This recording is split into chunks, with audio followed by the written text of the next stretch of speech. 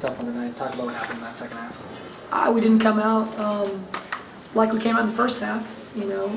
Minus Holly Mershon or not, we came out flat. We didn't execute in the beginning, and we certainly didn't execute down the stretch. I'm responsible. We kind of catches up on you when you're backing up into things, and I know what we need to continue to work on. And we didn't get the ball where we needed to down the stretch, and then we had some defensive assignments that were missed.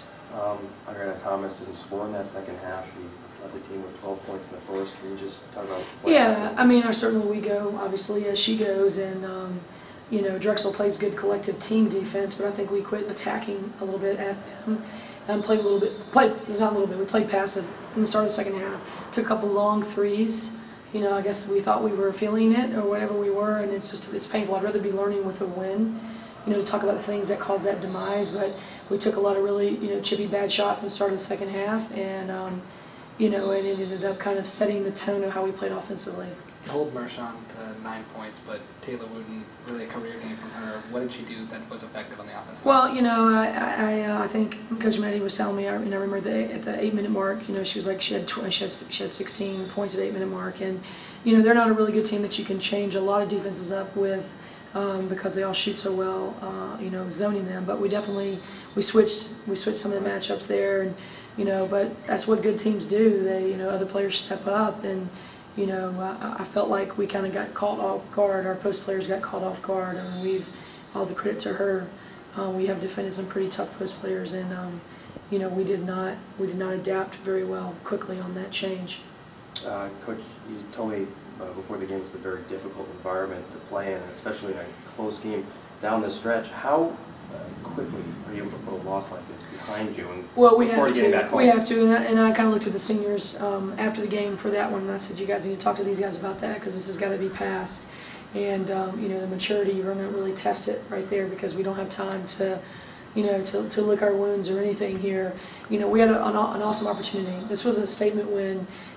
We are as good as we can be, and then obviously we are as bad at times as well. That hasn't changed, from the momentum shift runs in the non-conference.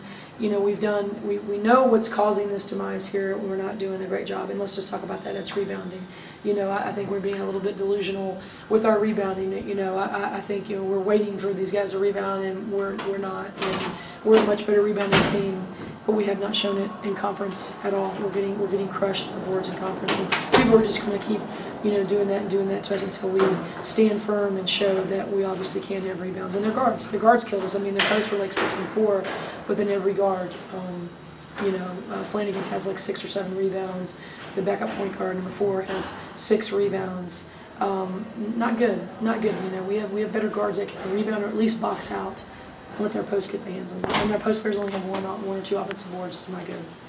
Flanagan's 2 threes. It seemed like it was the same exact play back-to-back in the second half. That gave him that 51-50 lead. I don't know if you remember those 2 plays, but what do you think happened? Those 2 plays? No, exactly. They were running their will, and she did a flare. And then they tried to do it again, and the third time she curled off of it. Smart by Denise. I know that she's isolated, our players at certain times on key calls, and she isolated. That was a quick call isolation on AO. And, they're way on that far end down there, and got to make reads. We've got to stay with our concepts, and we didn't. That's all we preached all week was about staying with our concepts. The game's going to come down to a quick read that you have to do on the fly, and we didn't answer that.